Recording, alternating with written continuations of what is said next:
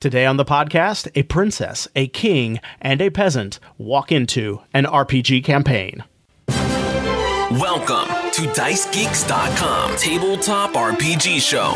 Level up your RPG campaigns by filling yourself with stories and knowledge. Explore topics from archaeology to film history to writing to literature and much, much more.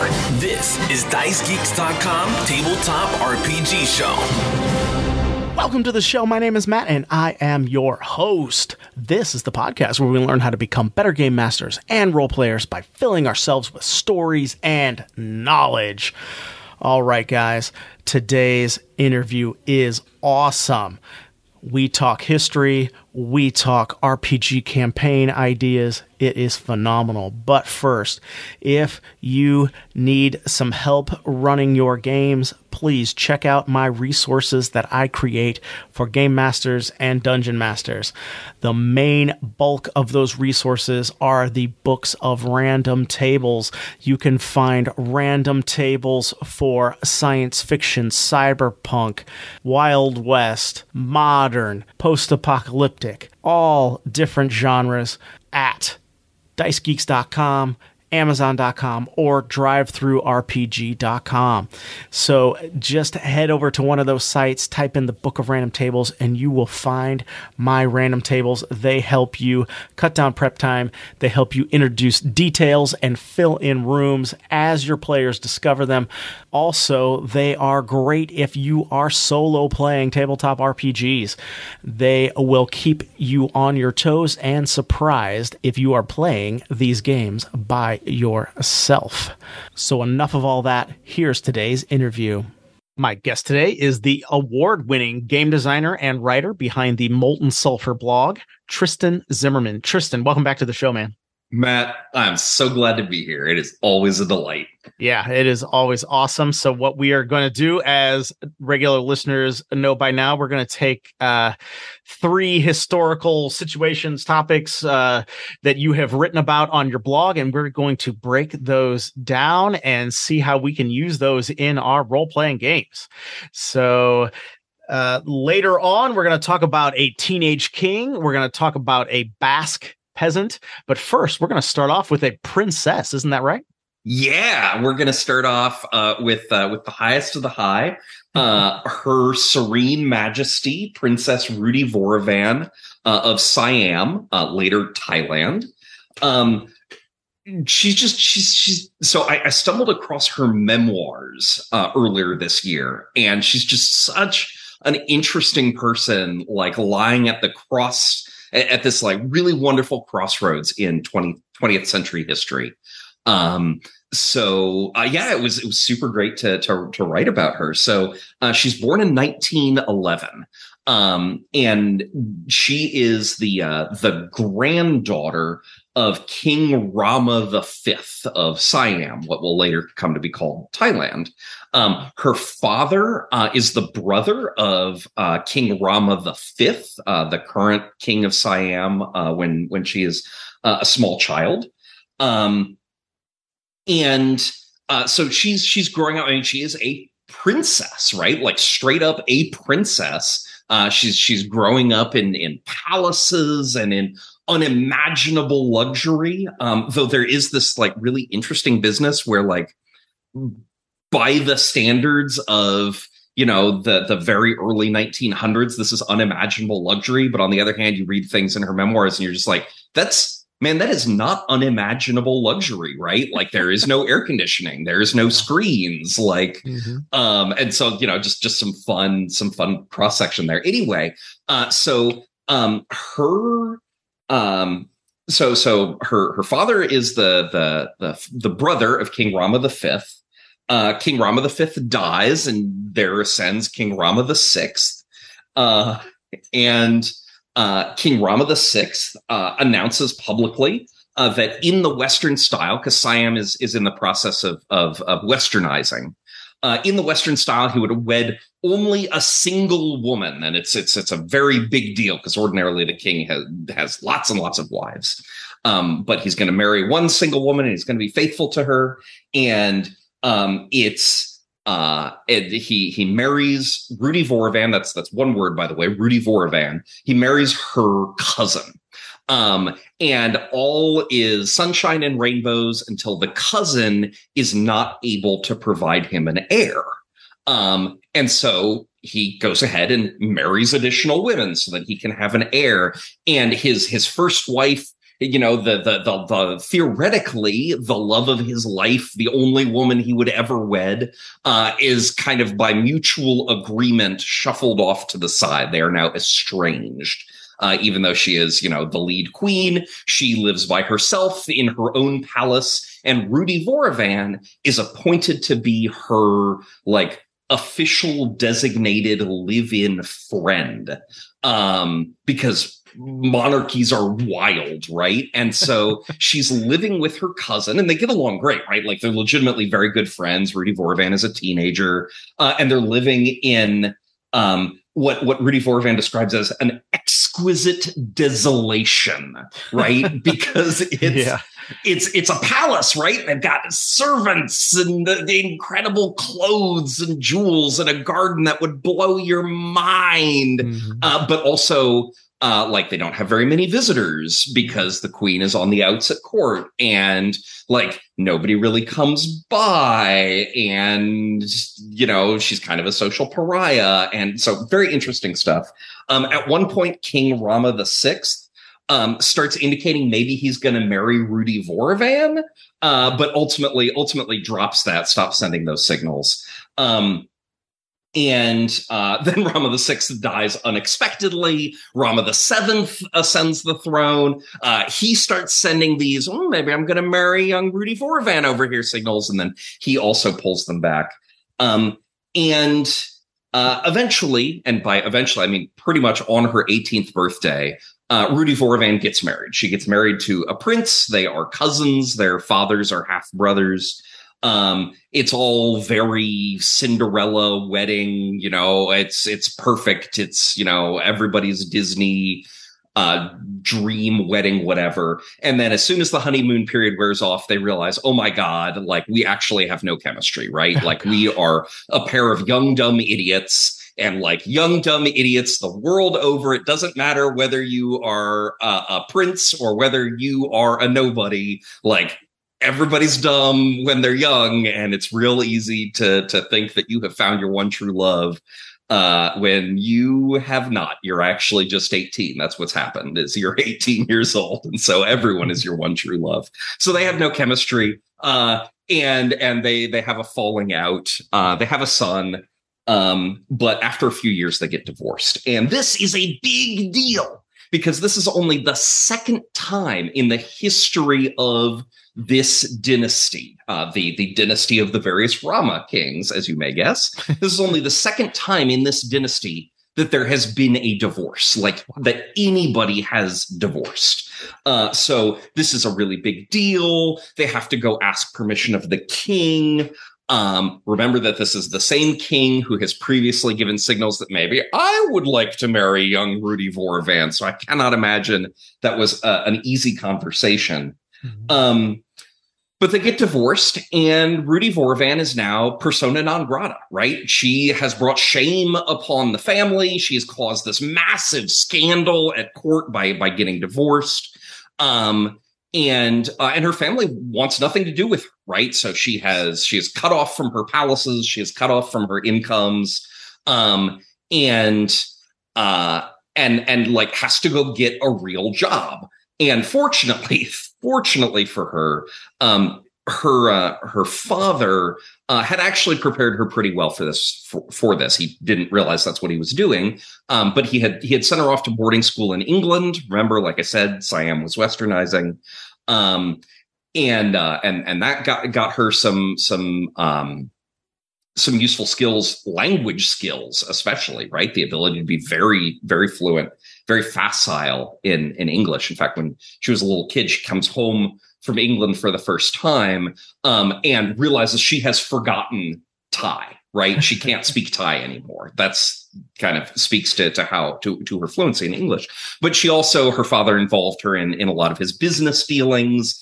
She was a very skilled dancer. So she had skills, thank goodness. And she kind of lands on her feet. She gets a position teaching dance at a dance academy. But like, she is in dire straits, and she kind of manages to pull it together. And finally, after working a series of jobs and trying her hand in business and so forth, she meets somebody, and they're not, young and dumb anymore, thank goodness. And, she has a son by her previous marriage. The son barely sees her, unfortunately. He lives with his dad, because his dad wasn't cut off from incomes and lands. That's only scandalous if you're the wife getting divorced, I guess. The new guy that she falls in love with, and he very much falls in love with her, he has 2 or 3 children by a previous marriage. So like, they're grown-ups, right? And there's a serious problem, though. He is a government employee.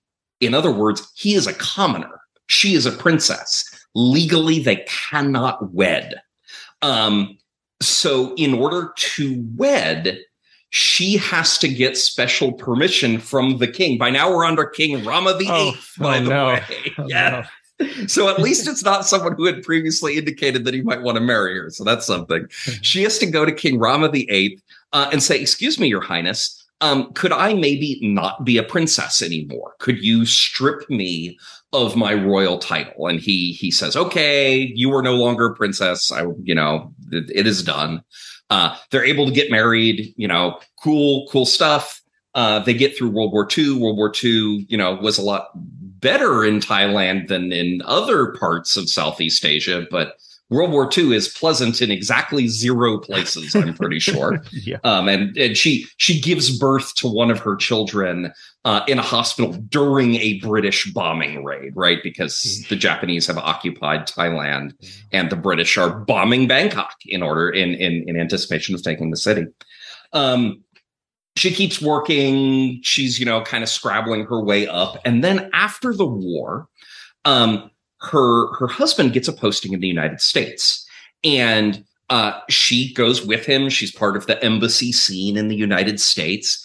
And as part of this, gets involved in radio broadcast. And that's her foot in the door. And when they go back to the United States, she continues working in radio, and she's very well suited for this because she is a classically trained performer, right? And broadcast journalism is a performance art.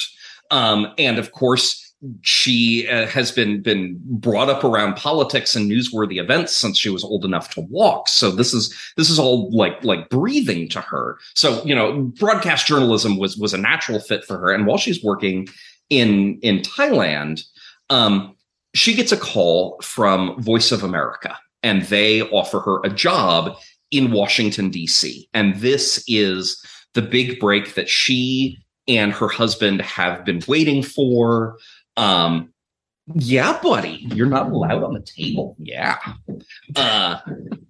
Princess Rudy Vorvan allowed on the table. Cats, not so much. But where was I? So she brings her children with her to Washington, D.C. to start a job with Voice of America. Now, American listeners, ironically enough, may be less likely to know what Voice of America is. Voice of America is a broadcast service operated by the United States government. It does culture, it does music, it does fair and balanced news reporting, and it does these in English, obviously, but also in a great diversity of languages. Today, in the year 2022, they're broadcasting in 40 languages. And the idea is, and has been for as long as Voice of America has existed, that this sort of programming, right, the sort of programming that Americans take for granted, is a more effective propaganda tool than actual propaganda, right? Mm-hmm. That somebody behind the Iron Curtain listening to Voice of America on a shortwave broadcast, or somebody in rural Syria today in the year 2022 listening to Voice of America on the internet might listen to, hey, here's music, and here's some cultural reporting, and here's balanced news coverage, the products of the free press in my own language. And then I go ahead and I pick up a state-sponsored newspaper, and it doesn't really look like that. And that might get people's wheels turning better than just putting out a bunch of broadcasts of John Philip Sousa music and, let me tell you about America. So we're still doing Voice of America. And I mentioned at the beginning of this overview, American listeners to this podcast may be less likely to be familiar with Voice of America because VOA is legally barred from advertising itself to Americans. It does not broadcast in the United States. I would not be surprised if to access it on the internet, you would have to use one of those services that changes VPN. VPN. Thank you. Because legislators are justifiably really skeeved out by the idea of the United States government marketing itself to American citizens.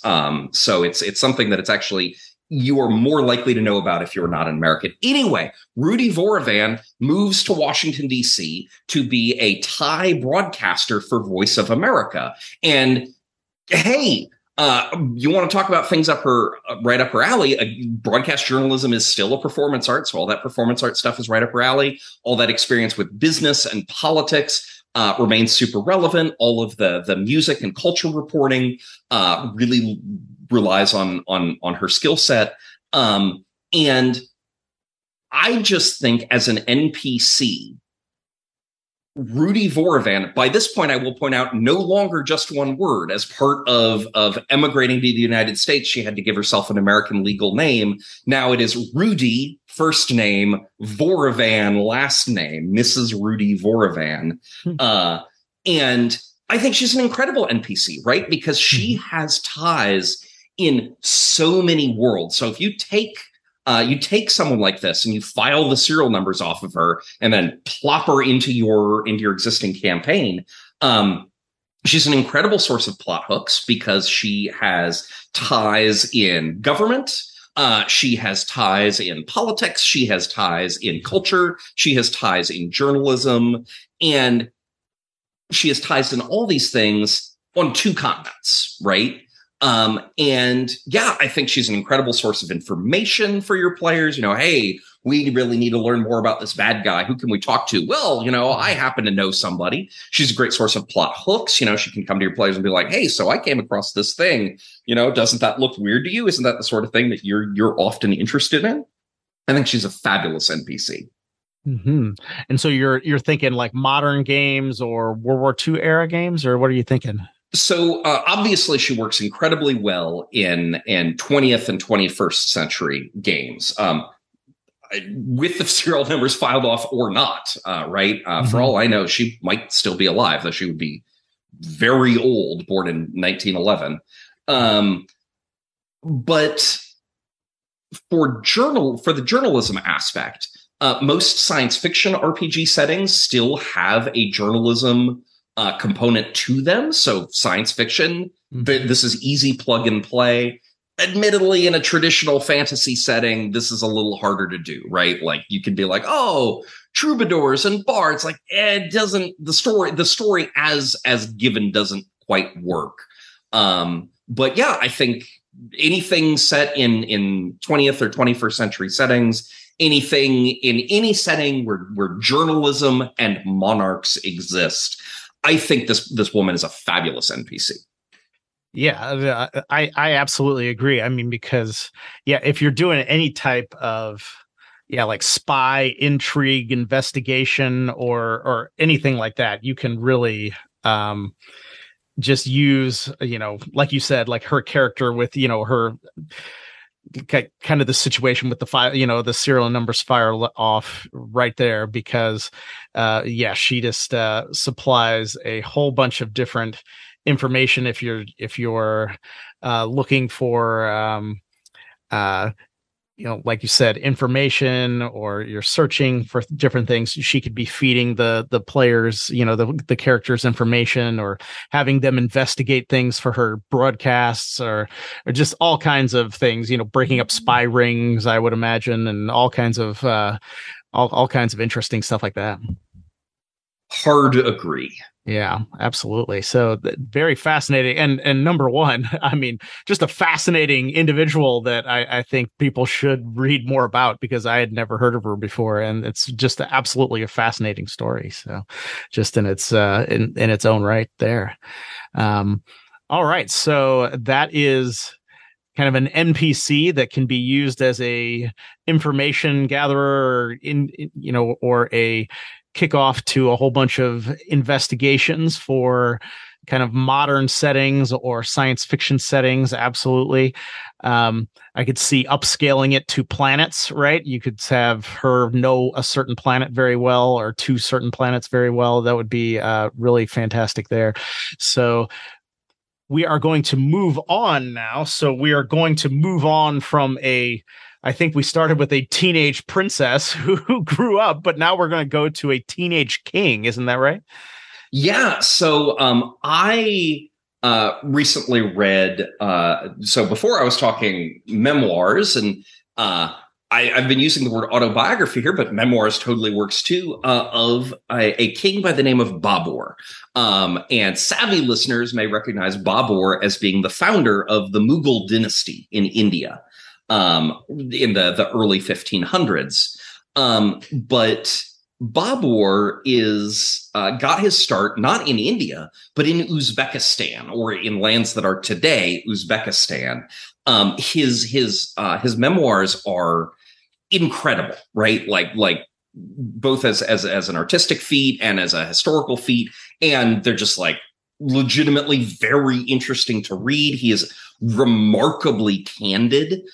He's candid in ways that are often kind of shocking. And yeah, so anyway, I started doing just a whole series of blog posts about really gameable moments from Babur's autobiography, the so-called Babur Nama. And Babur was born in 1483 in what is today Eastern Uzbekistan, a long way from India. And his father died when young Babur was 11 years old. And Babur, his father was a king, and Babur immediately ascended to become a king.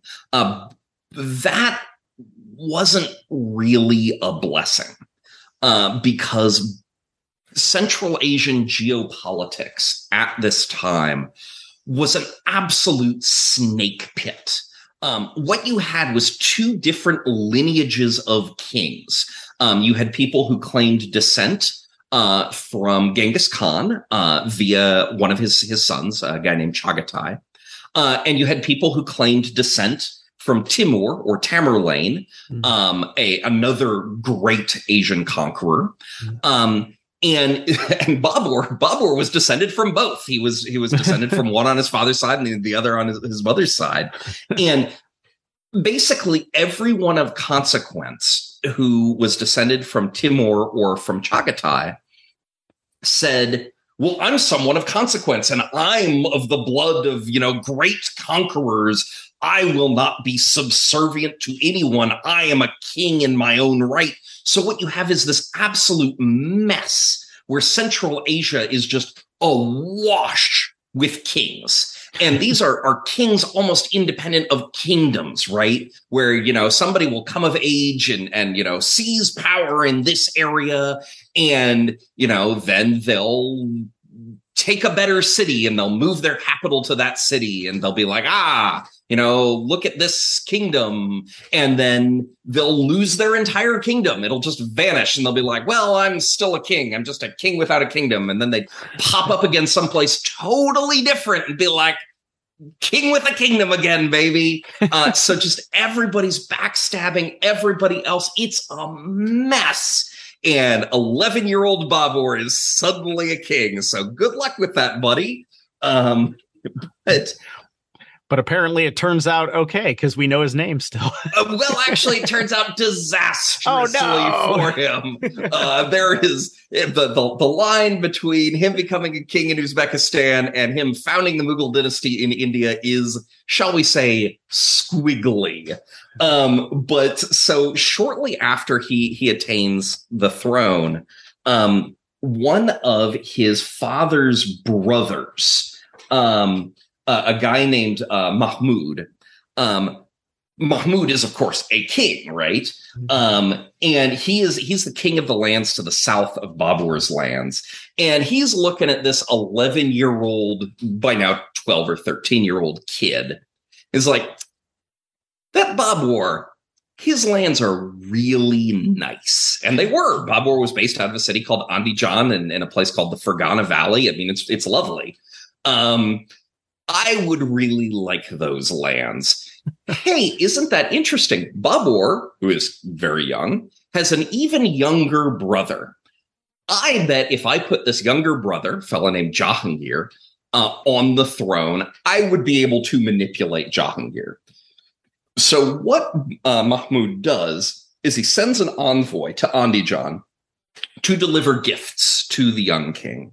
And while he's there, the envoy kind of susses out who in Babur's court here in Andijan is unreliable. Oh, gosh.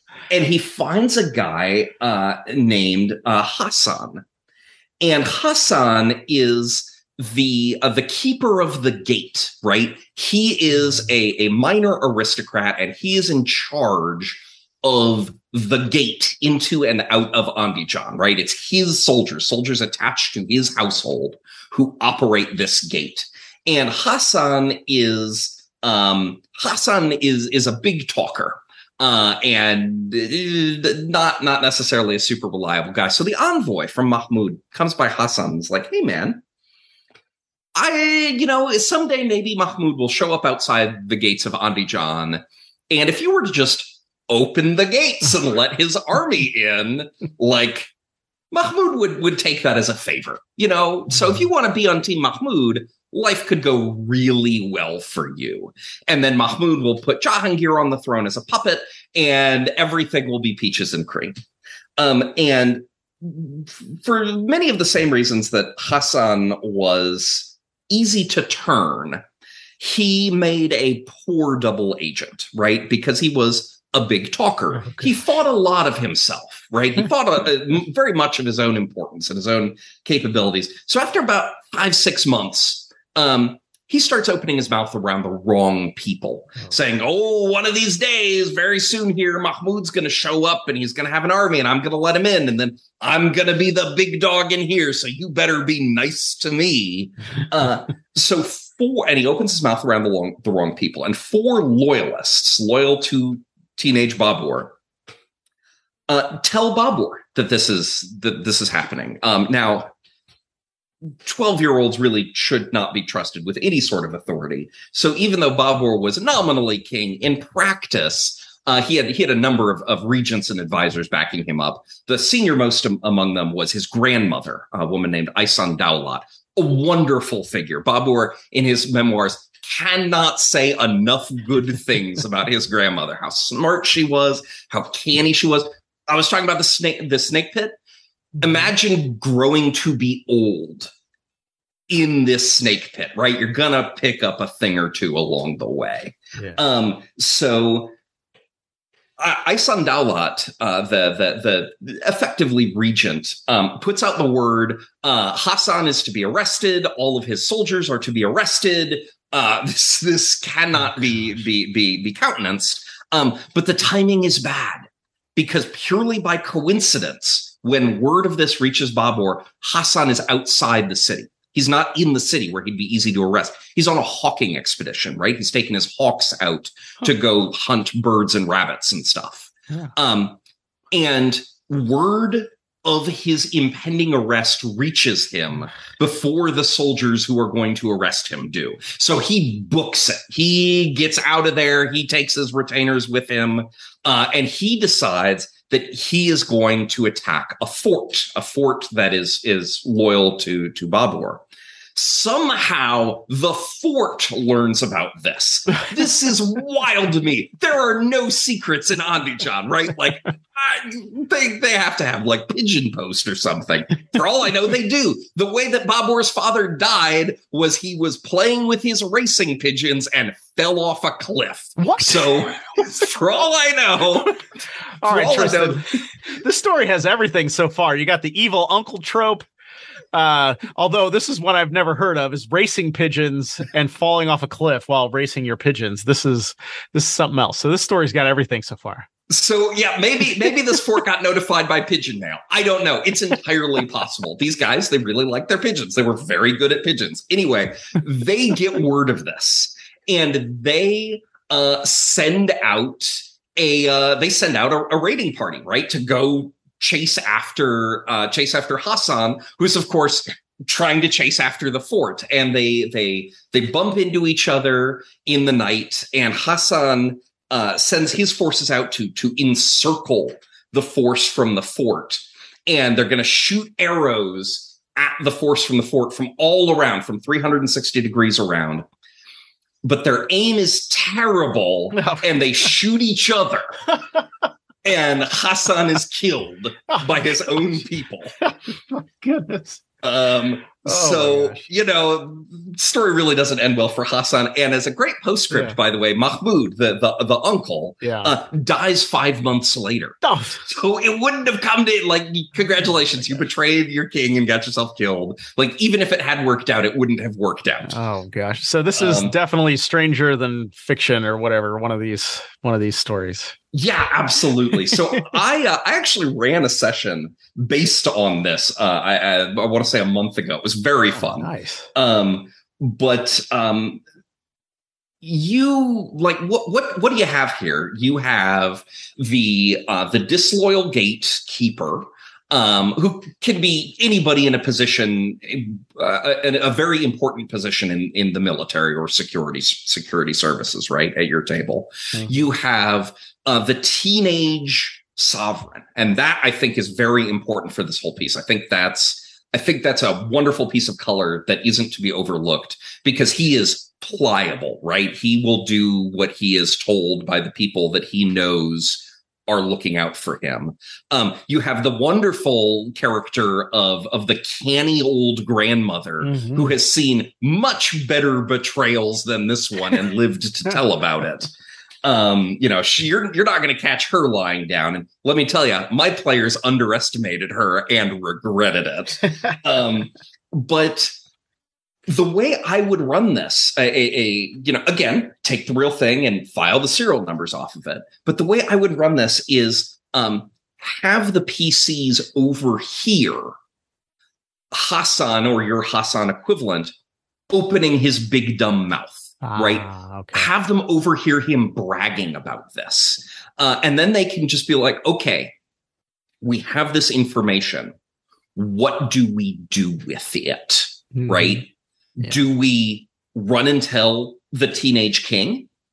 If we run and tell the teenage king, like, do we have confidence that this teenager is going to be able to survive this? Because if he doesn't, then we will have just made enemies of the likely new king, right? Mm-hmm. Do we throw in our lot with the keeper of the gate, right? Say, hey, couldn't help but over here. Do you need an extra pair of hands? Maybe you need somebody to handle your information security because you're really bad at it. We can help. Yes. Do they, the worst option, do they keep their mouths shut? Do they say, this doesn't sound like a PC problem? Like, I don't want to get involved in this. In which case, by the way, if they do that, then there's two different ways I would handle that. Way one is if the players are just legitimately uninterested, right? Like, yeah, we saw your adventure hook. We saw this adventure hook you gave us. We appreciate it. Thank you for doing that. You know what? It's just not our cup of tea. Do you have something else for us? That's fine, right? Then don't press the issue. Do something else that your players will actually have fun in. On the other hand, maybe your players are scared, right? Maybe they're like, oh, this sounds very bad. We don't want to take a side because what if we take the wrong side? Oh, no. In that case, congratulations, buddies. By keeping your mouth shut, you have taken a side. And you have sided with Hassan because you could have told Babur about his treachery and you didn't. Except you've sided with Hassan without Hassan knowing about it. So if he does come to power, he's not going to reward you or thank you.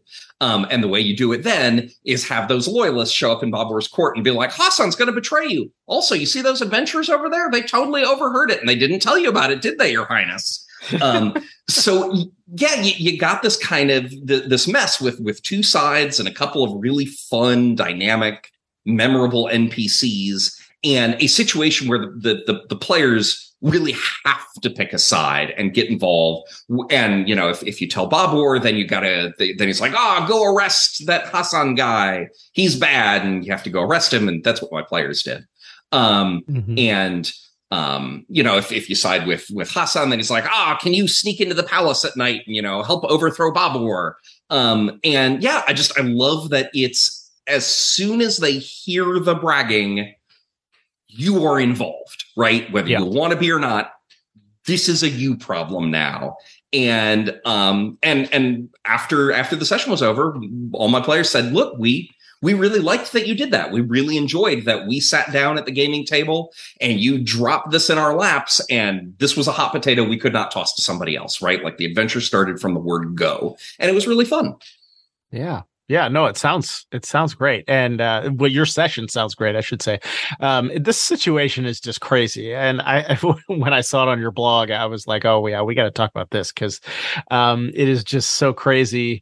And I think it does, like you said, it just forces the players to make a decision. If they don't make a decision, they've already made one in a sense. And so I always I thought that would have been great. But it is cool to hear that you've actually run this at your table. So, did Hassan still die by his own troops, or how did that work out, real quick?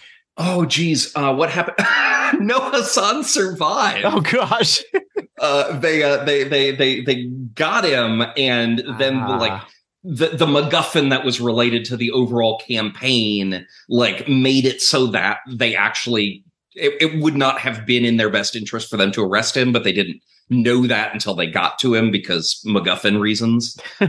So then they were like, okay, let's team up, buddy, even though Babur thinks we're on his side. And they really bungled the betraying Babur part. And that Oh, and then Grandma swings in, I bet. Yeah. Exactly, right? Like they showed up at court and they're like, oh, we couldn't find him, Your Highness. Can we get into your treasure hoard? And the grandma was like, let me roll to see if you're lying. You are definitely lying. Do you see my stats in social maneuvering? Like, I can tell you're lying. Guards seize these guys. So then it turned into a prison break. Oh, no. Then the players had to sneak out. Yeah, after all good sessions turn into a prison break after your players do something crazy. Yes. No, that sounds awesome. And so I think that definitely does give some good ideas to the listeners. Obviously, if you're running any type of fantasy campaign, this just lifts right into a fantasy campaign, D&D 5e or whatever you're playing. And then I could see it working in, science fiction as well. Just usually like the upscale version, right? Or not like the richer version, but the upscaling it would could work with the size of empires and different things like that could work in science fiction or outposts or anything like that. I think so. This works in all kinds of different role-playing games. So whatever or role-playing game settings. So whatever people are playing, I think they can really use that and adapt that. I would say it works in any setting where powerful people are attached to one another, right? Okay. So whether it's, the count is loyal to the king, or in this case, like the keeper of the gate is loyal to or attached to the king. But like it'd totally work in a mafia game. Yeah. Yeah. Hey, here's the new Don. The new Don is 14 years old. And, this major, I don't know mafia words. So like this major mafia figure who's supposed to be loyal to him It's just like, actually, I'm going to go work with this other family now, but I can't keep my mouth shut about it. Yeah. No, that would absolutely work. And then he's like, he's going to open the gate to the mansion, right in Manhattan or wherever they're based. Right, he's going to just open the mansion gates or something at night and let them slip in, or the gates to the warehouse where all their, I don't know, guns are kept, all the Tommy guns are kept or whatever.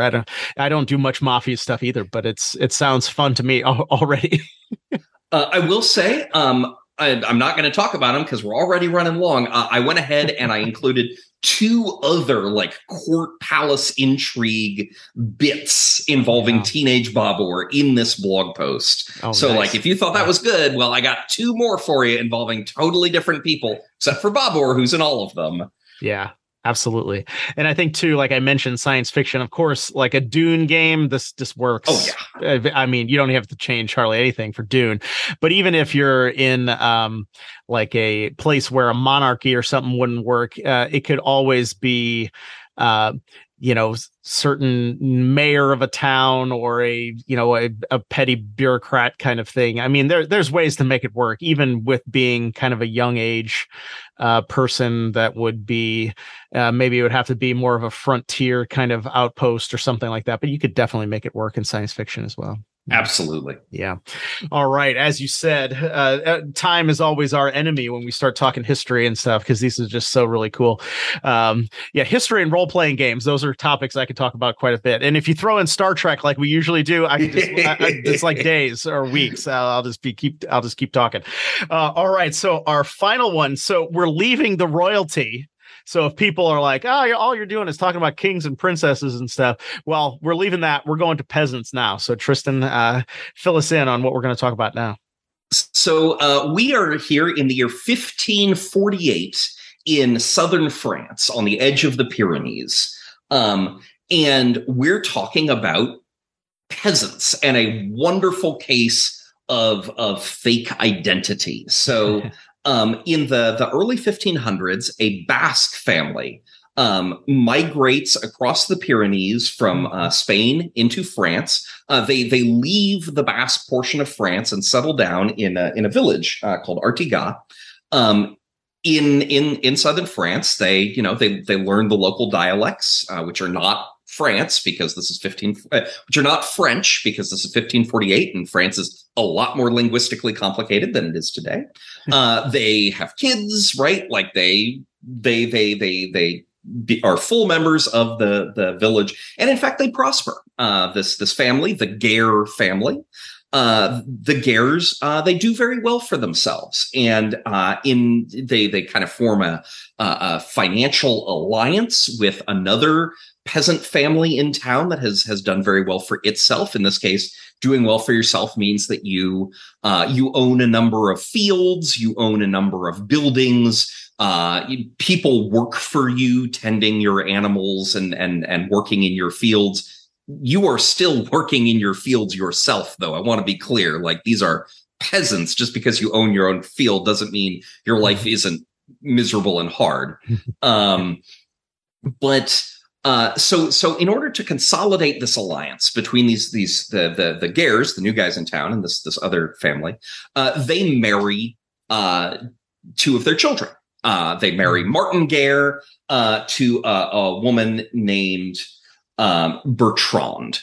And these 2 cats and kittens are way too young, right? Martin, I want to say, is 14.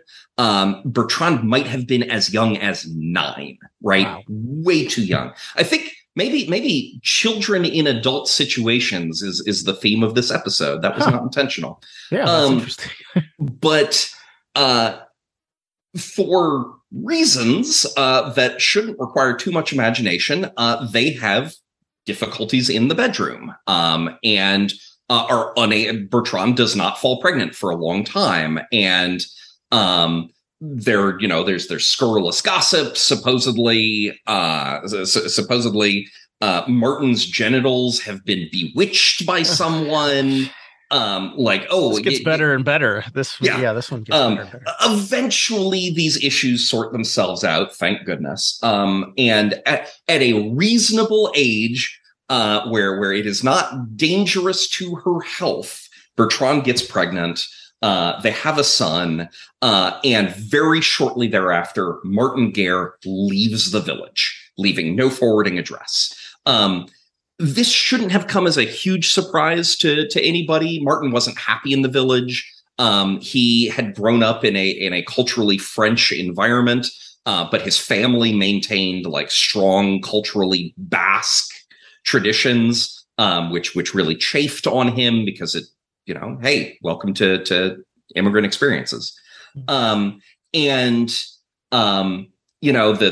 business with the wife that he probably didn't really want, didn't necessarily go super well. And after a big fight with his dad, Martin just lights out. He disappears, and no one has any idea where he has gone, leaving his wife and his infant son to fend for themselves. He's not a nice guy, right? He has not done the good and responsible thing here by his family. And this puts, fortunately, people look after Bertrand. They support her. The families are very tight. But Bertrand is in an awkward situation. She cannot remarry. The French Catholic Church will not permit her to marry someone else unless she is able to provide proof that her husband, Martin, is dead. Otherwise, that would be bigamy. There is no after 7 years, if you haven't heard from him, you can assume no, it has to have proof, which how on earth is anybody going to acquire proof, right? He has vanished. Yeah. And in the 1500s, I doubt they have dental records and identify bodies they find and stuff like that. They do not a thing. Yes. And even if they did, who's going to bring word back to this tiny village on the foothills of the Pyrenees? So it's a rough situation for Bertrand, right? She has this infant son. She is not able to enjoy the financial and sexual benefits of having a husband. But neither is she able to enjoy the social status and prestige of being a widow. She is neither, which is just a bad situation for her to be. And then 8 years after Martin Guerre disappears, he reappears. He just waltzes back into the village. Hey, everybody, I'm back. Sorry I was away for so long. Hey, wife, good to see ya. And he folds right back into village life. And maybe this guy, maybe Martin has changed a little bit in those 8 years. Maybe he's a little shorter. Maybe he's a little bit broader in the shoulders. Maybe he's a little paler of skin. Maybe he doesn't know as much Basque language as he used to. But it's Martin. He looks like Martin. He remembers everybody, right? And people will be like, hey, Martin, remember when we talked about thing X 12 years ago? And be like, yes, I do remember. And I remember you were wearing these clothes and we had this the conversation in this location. And he and Bertrand get along like a house on fire, right? He is back. He is supportive. He is a loving spouse. He is a partner in a very real sense, right? He is sharing the workload. For the first time, he is a good lover, right? They have a happy sex life and a productive sex life. They have another child. And everything is great. And everybody's like, boy, Martin's so much better. And it should not surprise you, dear listener, to learn that this Martin is an imposter. His real name is Arnaud. He comes from a village a few valleys away, right? Just far enough that nobody would have ever met him. Arnaud was a layabout. He was a wastrel. He was a good for nothing. And he left home to join the French army. And he fought in the wars and came back. And while he was coming back from the wars, he got recognized by somebody who recognized him not not as Arnaud, but as Martin Guerre. Martin Guerre, oh, I haven't seen you in forever. Where did you disappear to? And in the process learned that, hey, there's this guy, Martin Guerre, who looks exactly like me and who left a widow that everybody describes as being beautiful and virtuous. And his dad is dead and left him a sizable inheritance, right? Like many fields, a lot of buildings. Well, I don't really have anything waiting for me at home. What if I become Martin Guerre? And so he doesn't race straight away for Artigas. He approaches the village slowly. He takes his time, and he meets people along the way, right? And in so doing, saying, hello, yes, it is me, Martin Guerre. We've met, right? Stranger from a village like 5 villages away from Artigas. He's able to learn certain details about Martin Guerre's life. And then he's able to use, as he gets closer, he's able to use the details that he knows to learn additional details from other people. And this is the most dangerous phase of the plan, right? And he is actually recognized a few times during this process. Like an innkeeper will be like, I'm not convinced you're really Martin Guerre, right? Like Martin Guerre wouldn't be asking these questions. At some point during this process, word reaches Artigas that Martin Guerre is slowly returning, but he's not home yet. And Bertrand, his wife, Martin Guerre's wife anyway, leaves the village to go meet him. And we don't know what happened at this meeting, but it seems very likely from what we do know that Bertrand knew that this wasn't Martin. Right. Mm-hmm. Whether she knew it immediately, like as soon as she saw him, whether, she knew it when they went to bed together, like she knew this wasn't her husband, but he was sure a lot better than no husband. And also he seemed like a pretty nice guy, right? at some point during this process, Arnaud became like a chill dude. And they got along together really well. And so it seems very likely that she filled him in on everything that he would need to know in order to be Martin Guerre. All the conversations that the real Martin Guerre had, all the dynamics back in the village. And Arnaud, to his credit, had an astonishing memory. I'm going to pause here. Do you hear a rumbling noise? No. All right, cool. The cat is in my lap and purring like a steam engine, but he is not getting picked up, so that's fine. Anyway, so Bertrand it seems very likely, helps Arnaud out and helps him become Martin Guerre. And they return to the village together, and everyone's just over the moon that Martin Guerre is back. And they're over the moon that Martin Guerre is like a better person than he was before. Fabulous. And I'll also mention Arnaud was repeatedly called out, like in his prior life, for having an astonishing memory. Right? Arnaud had a fabulous memory and a really good head for languages. In fact, he was accused of sorcery as a result of his excellent memory. That's how good it was. Wow. So he was able to hold all these details in his head, and it worked. Everybody said, you know what? I'm so glad that my cousin, my neighbor, my landlord, whatever, I'm just so glad he's back. And Bertrand was the happiest of all to have him back. Mm-hmm. And they had a daughter together, and everything was fine until Arnaud gave someone a reason to question, right? Oh, no. As long as nobody had a reason to say, as long as nobody would benefit from him not being Martin, everybody was willing to say this is Martin. But remember I mentioned that inheritance? So the original Martin had a rocky relationship with his dad. But after he left, his dad composed a will where he left everything to Martin and then died. Yeah. And in Martin's absence, Martin's uncle, his father's brother, had taken over control of the family. I feel like the word is holdings, but to me, holdings is like, a fief, right? Like many villages, a whole manorial system. Like the holdings is like a few acres of farmland. Mm-hmm. The property, that's the word.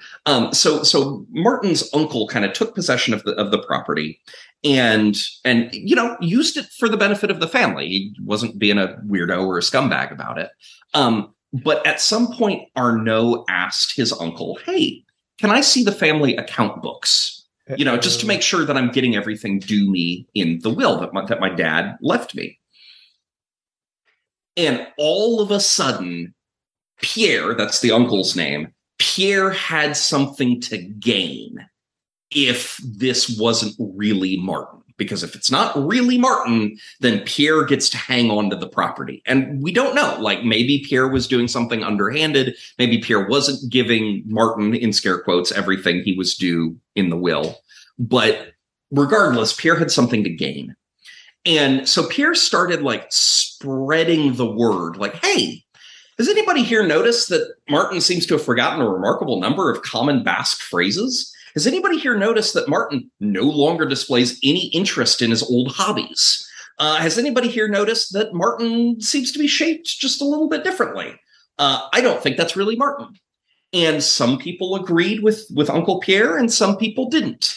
But eventually, Pierre decided to take this to court. The problem was he didn't have any legal standing. In medieval France, as in modern America, in order to take somebody to court, you have to demonstrate that you have been wronged. And if Arnaud is an imposter, as he in fact is, Pierre has not been wronged, right? He has not been harmed in any way. So Pierre can't bring him to court. The only person who could bring him to court is Bertrande, who could bring him to court for impersonating her husband and causing her to do an adultery or whatever. And so she would have standing to bring this court case. So Pierre goes to the court and lies and says, "I am the appointed agent of my niece Bertrande. In fact, not just my niece, my daughter-in-law, because after the father died, after Pierre's wife died, Pierre married Bertrande's mother, right? It's all very spider-webby. Yeah. So I am here. I've been appointed by my niece / my daughter-in-law to represent her, and I'm here on her behalf to bring a case against this imposter." And the court says, "Wow, okay, that's really interesting. Tell us more." And things start coming out, right? But it also very quickly comes out that Pierre is a liar, that he does not actually have standing. And so, but the court says, you know what? This case is just so interesting and so irregular that even though no one wronged, no one who has standing actually cares, we're going to open this case anyway. Okay. So everybody come on down. So they arrest Arnaud as Martin. They arrest him because they don't want him to run away. They think he's a flight risk. But they also arrest Pierre because Pierre has demonstrated that he is a scoundrel, and they don't trust him not to go around manipulating witnesses and stuff. It also comes out during this period that Pierre tried to have Martin killed. Pierre went to a relative and asked him for money so that he could hire the services of a hitman to murder someone who is maybe his own nephew, and at a minimum, effectively the husband of his daughter-in-law. So the court is just like, no, absolutely, we cannot let you be running around influencing witnesses, Pierre. Yeah. You're going to jail too until we get this hashed out. And Bertrande, we think that you might be an accomplice. We think that you might not be a victim here. We're going to throw you in jail as well until we get this whole thing sorted out. So they get this whole thing sorted out. And this trial, actually, weirdly enough, doesn't matter because they find that Arnaud is not Martin. They declare it. Arnaud appeals, and an appeal is immediately granted because the case is just so weird that a higher court needs to rule on this. So the High Court in Toulouse, which has a whole bunch of esteemed scholars sitting on the bench as judges, hears the case. And the case is wild, right?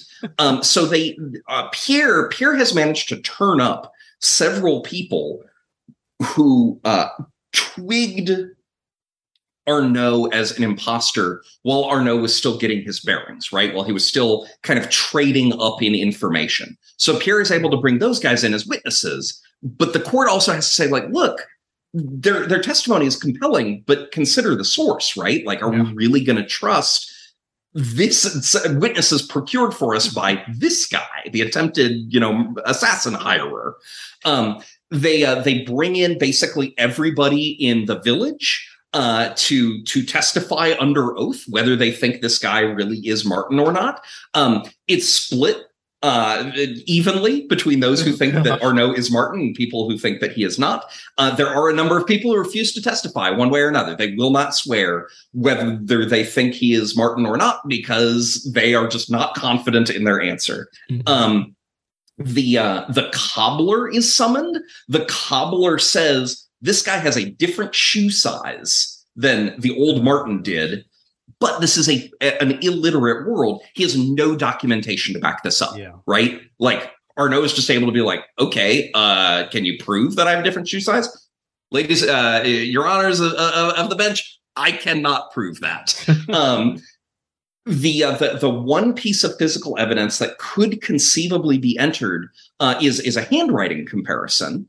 But whether Arnaud is illiterate or not is irrelevant because no handwriting was able to be found of the old Martin or the old Arnaud. And by the way, I should mention, Pierre has uncovered the actual identity of Arnaud. He knows that this guy sitting his real name is Arnaud Dutil. This is his family. The court summons Arnaud's real life brothers to testify, which is actually a violation of medieval French law. But the court says this is so weird, we have to violate the law in order to get to the truth. Oh, nice. The brothers say we are not getting involved, and they run. They scarper. They evade the bailiffs and are not able to be compelled to appear.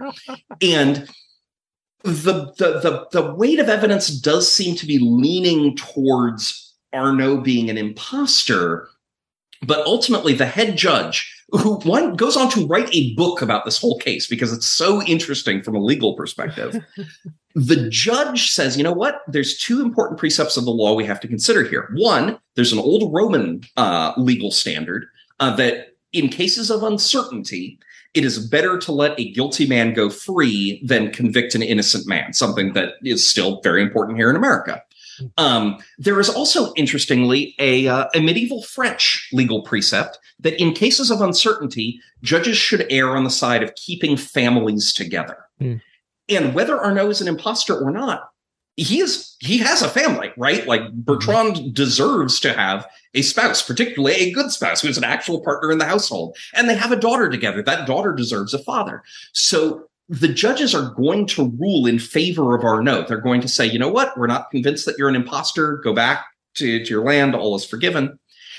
And then a one-legged man shows up at court. Oh, my goodness. Declaring that he is the real Martin Guerre. And as soon as this Martin is shown to the witnesses, everyone who has testified that Arnaud is the real Martin changes their story.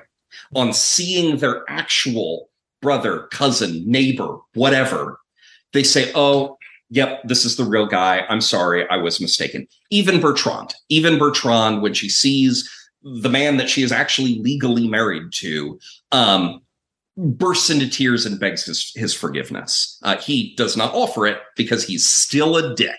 Yeah.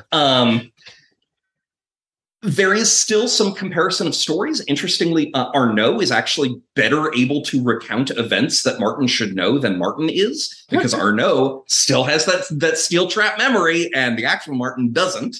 It turns out that the real Martin, when he left the village, he went to Spain not France, because they're all French. He went to Spain, and he joined the armies of Spain, and he fought in the Spanish army against France, which is treason. Yeah.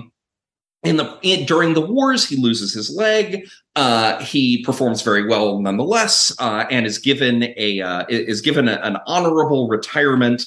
He is able to retire to a Spanish warrior order, essentially a knightly order, as a non-noble, like, supporter of the order. So, they put him up. He has someplace to live. He has meaningful work to do. But eventually he hears through the grapevine that Martin Guerre is on trial for not being Martin Guerre, and crosses the Pyrenees to say, no, I'm the real Martin Guerre. And then he settles right back down in Artigas. He doesn't go back to Spain. In fact, the French court says, well, what you did is treason. Like, there's no arguing that. But France and Spain are at peace right now. So we'll hand wave it. We'll overlook the whole thing. And he moves. When the trial ends with Arnaud being hanged. A gibbet is erected in front of the house that he shared with Bertrand. And he is hanged there in front of the village. And then Bertrand and the real one-legged Martin Guerre move in together and resume living as husband and wife. And at that point, they disappear from the historical record. I am very concerned about that. If there's one consistent personality trait of the real Martin Guerre, it's that he is a dick and he is a bad person to his wife. So I am very concerned that the rest of their life together may have involved no shortage of spousal abuse. Maybe hampered by his one leg, right? Like, maybe that's the saving grace. Maybe he's not able to beat Bertrand as much as he might like to because he's only tottering around on one leg. Yeah. So anyway, that's the story, right? Like, that's the story of the trial of Martin Guerre. And, like, that's insanely gameable, right? Like, yes. That's nuts. Some ways that, like, immediately spring to mind for, like, how do you game this? One is, of course, the court says, excuse me, band of adventurers, we've got a real weird legal case going on here. Could you go scare up some evidence for us? Yeah. And I've written before, I'm not sure if I've talked on the mics about it, but I've written before about how legal dramas and RPGs sound like a good idea, but really they're not, right? Because who among us actually knows how to give a good courtroom speech, right? Yeah. And who... do you have two such people in a party? Like, one who can give it, the other person who can say, yeah, that's a 3 out of 5. So really, it sounds good. But this legal case, if what the PCs are doing is they're going out into the countryside to gather evidence, that is an area where RPGs excel at, right? Because then you're going into the countryside, you're interviewing NPCs. Maybe there's partisans for one side or the other, people who are like, I've got a lot at stake that this guy is the real deal. If he's turned out to not be the real deal, it hurts me. And other people who are like, oh, it's really important to me that he be revealed to be an imposter. So, these two factions now are causing trouble for the PCs while they're out gathering evidence. If you want to, you can throw in a little bit of magic or super science. And I will point out, in real history, this is Cathar country. I'm not sure if we've talked about Catharism on the mics before. 350 years before all this business, Catharism was a Christian heresy that was very, very popular in this part of France. And, Catharism isn't, weird, nasty, evil sorcery, but, like, it's really easy to file the serial numbers off of it. And I will note, for those at home, Catharism is a dead religion, right? If you do that, you're not hurting any actual living people who are practicing this religion. There are no actual Cathars today. Anyway, so you can do like, hey, maybe this guy is an imposter, but with the help of some like flesh molding magic, and now you're running afoul of the cult that's out here in the boonies. So that's one really fun way to handle it. You can also, what if the PCs have a dog in this fight? Right? Like, what if the will that caused all this trouble in the first place what if the will also mentions the PCs, right? And the question of whether Arnaud is an imposter or not all of a sudden really matters to them, right? If Martin's dad left them a spaceship, well, they really want the spaceship. Does it benefit them? Like, and you can have the will structured either way, where if they will get the spaceship if Arnaud is revealed to be an imposter, or you can structure it so the will so that they will get the spaceship if Arnaud is not an imposter. You can handle it that way. For me, the central piece in this whole story is the difficulty of determining identity in a pre-literate society, right? Yeah. How do you really prove that someone is who they say they are without a paper trail? Because ultimately, you're just at the level of like, well, Your Honor, I feel like I knew him pretty well, and I say that's who he says he is. Well, half of those people were wrong. And in fact, there were a bunch of people who were brought in to testify that like, oh, well, you know, back in the day, Martin Garrett, he had a wart on this finger. But then other people come in and say, well, he had a wart not on that finger. It was on this other finger. He had a scar here, or was it here? And once again, there was no way to determine which of the scar or wart identifiers, which of those guys were accurate and which of those guys weren't accurate, because there was no paper trail. And some of their identifications matched the guy in the defendant's box, and some of their identifications didn't. And so in a pre-literate society, this is a really, really fun adventure. However, if you are running a game in a post-literate society, in a society where everybody can read and write and there's paper trails everywhere, hey, guess what? Battlestar Galactica really clearly demonstrates that you can still have a lot of fun with, is this person who they say they are, right? Yeah. Like that's one of the central questions of the really, really good Battlestar Galactica reboot from, 10, 15 years ago. Yeah. Is Cylons look like us? Is anybody really who they say they are? Mm-hmm. So, yeah, all you have to do is inject a little bit of super science or a little bit of magic or whatever, and you're right back in the fun zone of how can we ever really be sure that someone is who they say they are? And that, again, that's where the adventure is to me.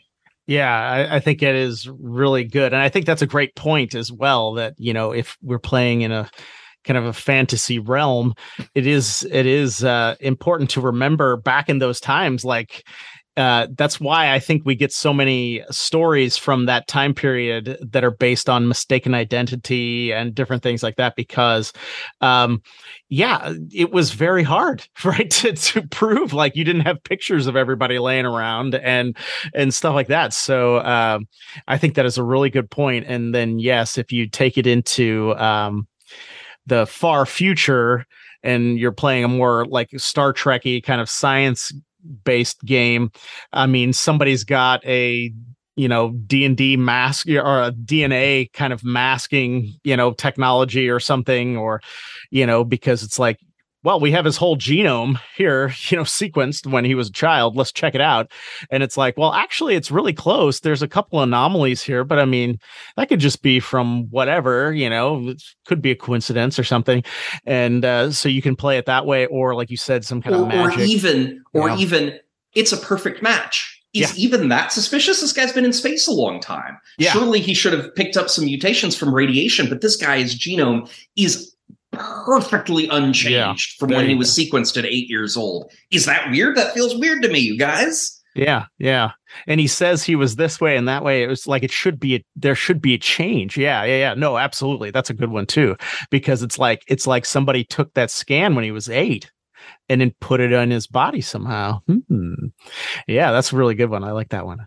So yeah, there's a ton of ways to play with this one. I know at first, some of these situations, I think at first you kind of think, oh, how am I going to use this in games? But once you think about it for a bit, it just becomes, it becomes obvious that there are a ton of different ways, a ton of different story hooks. And I'm sure listeners out there, who are creative game masters or role players have probably thought of a couple extra ways that they can use this in their games as well. One that I will mention, somebody pointed this out to me on Reddit.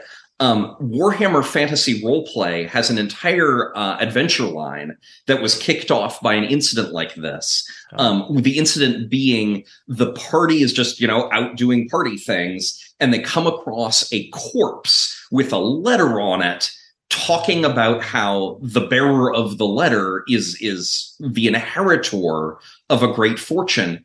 And wouldn't you know it, the corpse looks remarkably like one of the party members. There you go. So, we've been talking about it from the perspective of, we have to figure out whether this guy really is Martin Gare. You can also take it from the perspective of maybe the party wants to be Martin Gare. And I'll also point out, you can also do something. It requires a little bit of tweaking because this was thorough, but you can make this work in a modern setting as well without invoking too much weird science. The great majority of court cases in modern America are decided based on evidence little better than that which was entered in the Martin Gare trial. Eyewitness testimony, people identifying other people, like, oh yeah, I recognize him. That's my cousin. Oh sure, I picked that guy out of a lineup, says the gas station clerk. Like, we haven't, as a species, we haven't gotten any better at identifying faces than we were in 1548. So the problem has not gone away.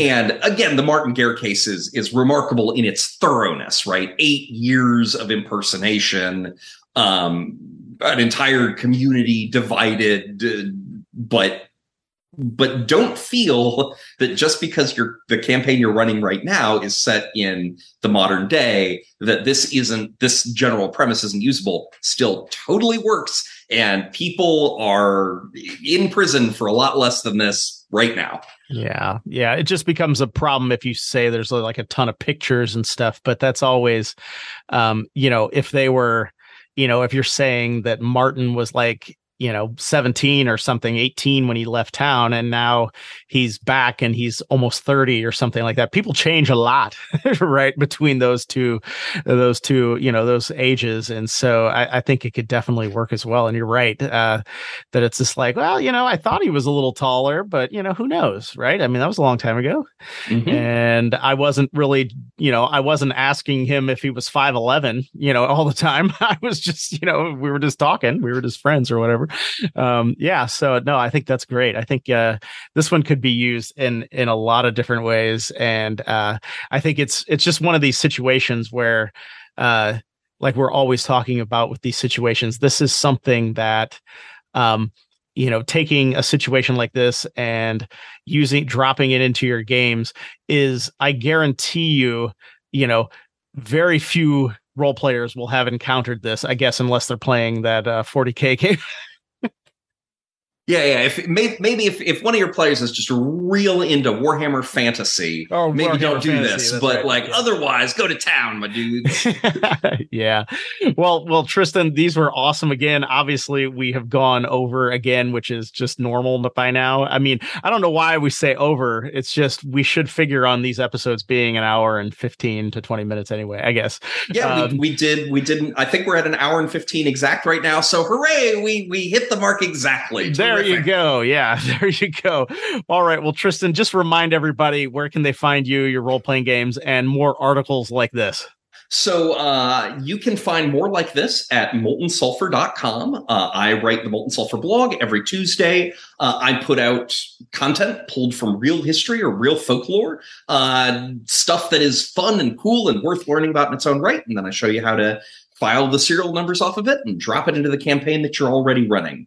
I also am the author of the tabletop role-playing game Shanty Hunters, winner of a Judges Spotlight Emmy Award, that you would encourage you to pick up. It's very cool. It's about collecting magical sea shanties in the year 1880. And I'm hard at work on the sequel, Ballad Hunters, about collecting magical folk ballads in England and Scotland in the year 1813. So stay tuned for more on that. All right. And as always, I will drop some links in the show notes. So anyone who is listening right now, you can head over to dicegeeks.com, check out the show notes for this episode, and find links to the Molten Sulfur blog and to Shanty Hunters. Tristan, it was just a pleasure to have you on again. Thank you so much. Always a joy. All right, there you have it, guys. I really hope you enjoyed my conversation with Tristan today. It is always a ton of fun when he comes on the show. So many interesting historical topics, situations that we can just put right into our games. It is awesome. Like I said in the show, if you want to learn more about Tristan and his RPGs and his historical articles, head over to the show notes at dicegeeks.com. You will find links to his blog and to his role-playing games. Please do so. Now, if you want some free stuff, head over to dicegeeks.com/free. You'll get a whole bunch of free stuff. Trust me, you'll like it. Also, if you want to support the show financially, you can do so at patreon.com/dicegeeks. Also, liking, rating, reviewing, subscribing, all that stuff really helps the show out. I would greatly appreciate all of that. Thank you so much for listening, and until next Wednesday, keep gaming!